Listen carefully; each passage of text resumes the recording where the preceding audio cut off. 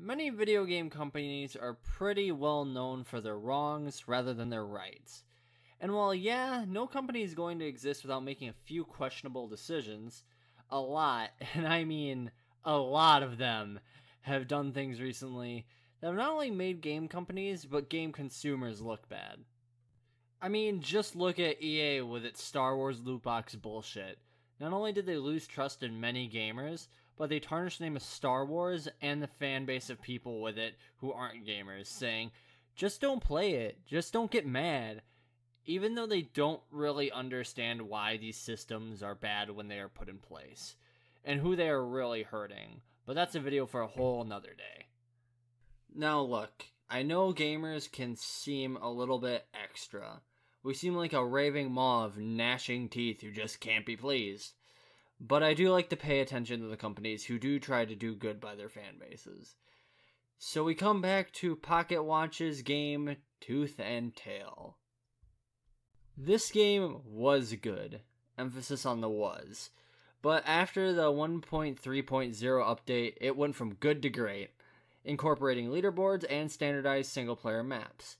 Back before the update, you could reset a map upwards of 30 times, and trust me, I have done that before you would get even a fair shot at a semi-decent attempt with a map that isn't out to fuck you over.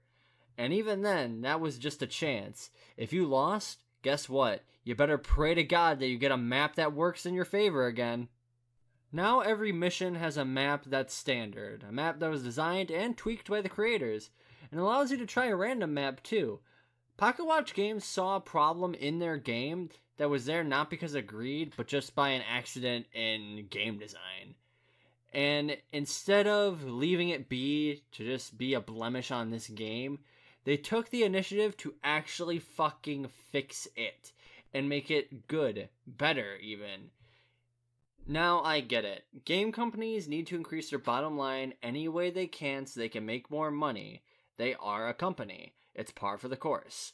However, it's beginning to feel like game companies want to just make the flashiest games they can before they actually make a good quality game.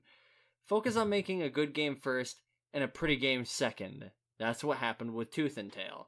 It's obvious that the game itself was pretty much pre-conceptualized before they started working on the graphics.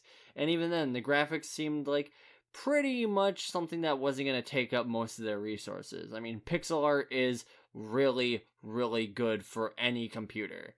So, you know, it really didn't take that much time or effort to really make those things. I think it's for those two reasons that I love Tooth and Tail, because it really takes those two concepts to heart to the maximum degree. It tries to stay decently manageable by many PC builds. However, anyone can run this game, and it doesn't sacrifice gameplay for its graphics, you know, and that's something that's really important for me. I'd rather have a game that looks somewhat decent than a game that looks amazing but doesn't play very well. You know what I mean? Of course, that's a whole concept for another video, and it's not really something I can talk about here. However, I think it's safe to say that Tooth and Tail stands as one of the best games of 2017 and one of the most well-made RTS games of this generation. If you enjoyed this video, please remember to like, comment, and subscribe for more. It really does help the channel, and I hope to see you in the next video. Have a great day. I love you all. See you next time. Bye-bye.